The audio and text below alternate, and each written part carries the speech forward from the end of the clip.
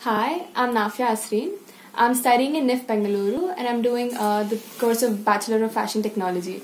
So I'm going to be talking about how I got into BFTech without taking a year break while doing my PUC. So yes, I had taken physics, chemistry and math as my main subjects. I was into the science stream and into 11th grade I thought that no, I can't do engineering. So yes, I always had a thing that I wanted to get into fashion. So I knew about NIFT and the only course I knew was B Design. So I approached Pehel Designs and initially I started training for B Design. Then later I got to know about Bachelor of Fashion Technology, that there's a course something like that existing in NIFT. So yeah, that intrigued me. So integrating technology with fashion was like a good thing for me because I was already doing science in my 11th and 12th. So yes, I moved on to training to Bachelor in Fashion Technology. So I got to know that it's majorly about apparel production, and also I always had a thing that I wanted to create a brand of my own. But yes, so I wanted to do that instead of just going into B Design. So this course was much relevant to me. So I started training here at Pehel Designs, and what I did personally was I used to come every Saturday and Sunday. And throughout the weekend I would have weekdays I would have my college. So I prepared for GAT majorly. So I used to get mock papers from the coaching center itself, and I used to work on all that. And GK I would go through this book called Aryanth, and not just that, I was very active on social media as well, so I could get all kind of inputs from there. So other than that, math and reasoning, I used to get a lot of tips and tricks how to solve a problem quick from Pehel itself. So my speed during the exam was really good. So I could complete the test like at least 45 minutes before, and I was sitting there and checking all my answers. So that was good. Okay, so let's talk about speed now. So the speed in the exam will give you a lot of plus points, because if you complete the exam early, you can go back and check again, or you can leave out a question which you're not sure about and come back later anytime. So first, let's talk about math section. So in math, there are a lot of tricks for each and every chapter which can be covered, so you gain the speed. So more than tricks, you have to practice it a lot of times so that these tricks can be applied.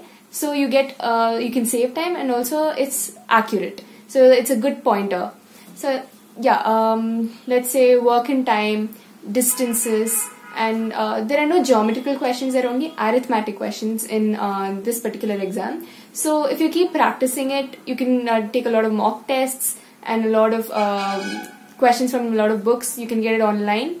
So keep practicing every chapter. Don't take any chapter for granted, because even though you know something, in the end anything can happen. So keep practicing it so that you know and it's fixed in your mind. All the formulae, be very thorough with it so there's nothing goes wrong. Then reasoning. So math is already taught to us in school, but reasoning is not something like that.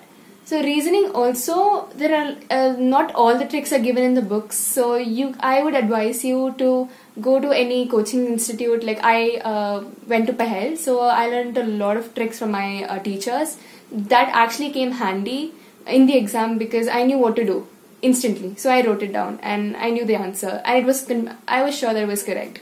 So yes, that you can do, and most of the reasoning part is quite easy, and there are a lot of questions and you can easily gain points.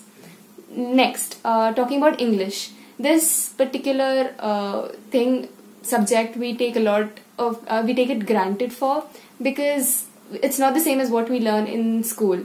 So we have antonyms, synonyms, and we have fill in the blanks, and also there are a lot of passages out of which you have to read and just choose the right answer, which is simple, but still you have to pay a little attention to it, because one mistake can lead to you losing marks. Then later, case studies. Case studies again is like reading out a passage and choosing the right answer. So there are different types of case studies, and you have to just read it out and apply your brain and see which might be the most apt answer and just write it. That's it. Then talking about GK.